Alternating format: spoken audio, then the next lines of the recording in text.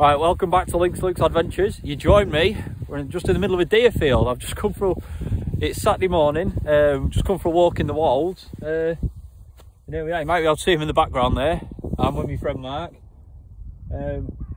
Just been chased out of this field by deers. So there we go. I've come for a walk today in the Wolds, just around Walesby and Tealby, and you might be able to see in the distance over there, Lincoln Cathedral, just in the background.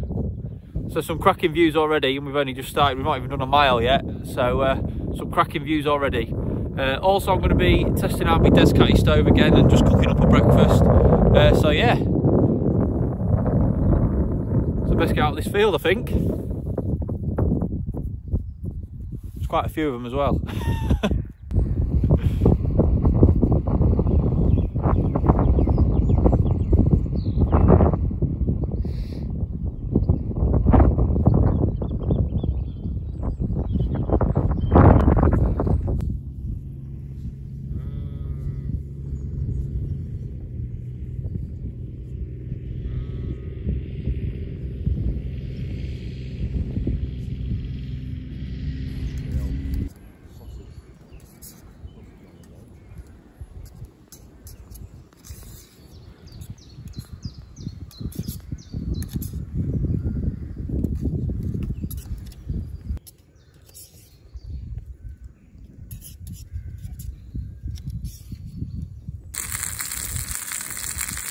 So we are just cooking some breakfast up on the Trangia. As you can see, I've got the tarp set up as well. I'm just having a couple of breakfast buns.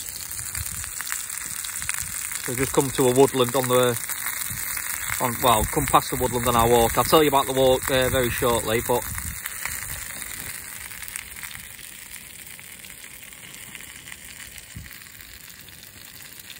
here we go. Mark's just doing us a coffee.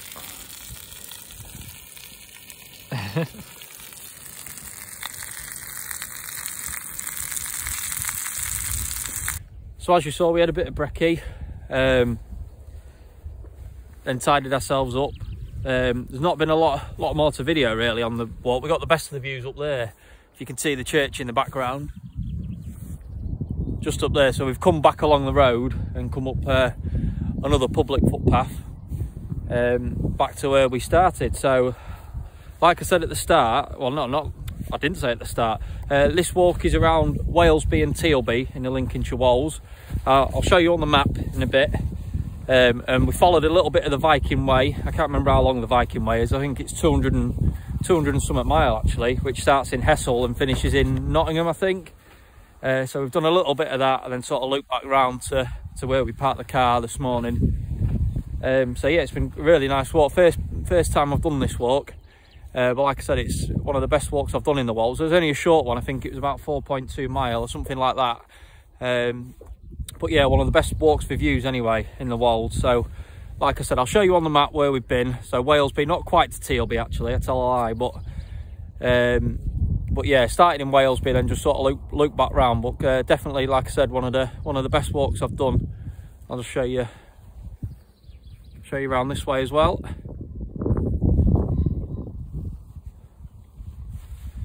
So there you go.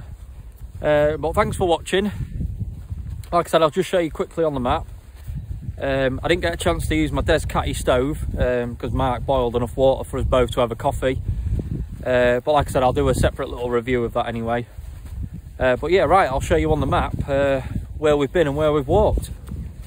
Right, take two, because I didn't have the 4K on. So we started here, at this church here in Walesby, and we've gone through here. Sorry about the shadow as well, by the way.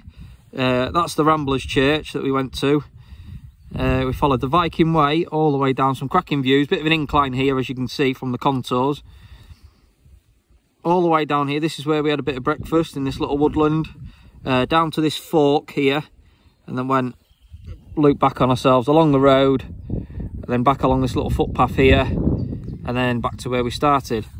So like I said, I'll put on the screen how long it was. I think it was about 4.2 miles when I looked and planned it before we came. But like I just said, cracking walk for the views. Definitely recommend it, and I'll definitely be doing it again. I'll try and make it a little bit longer next time, I think. But yeah, but definitely recommend it.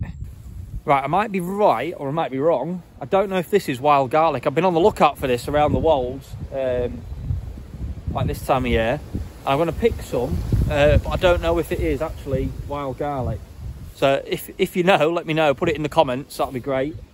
I'm going to have a little research. I'm going to take some with me. It does smell like wild garlic, but I just want to make sure before we start putting in my food and stuff like that and making it up, because I've seen some people make like a nice little pesto or a paste with it and stuff like that. But yeah, let me know in the comments if it is or if it isn't. But yeah, so I'm going to pick some now and take some home with me and do a bit of research. But let me know. I'm going to sign off here. So thanks for watching the video. If you like the video, give it a thumbs up, and also hit that subscribe button. That'd be great.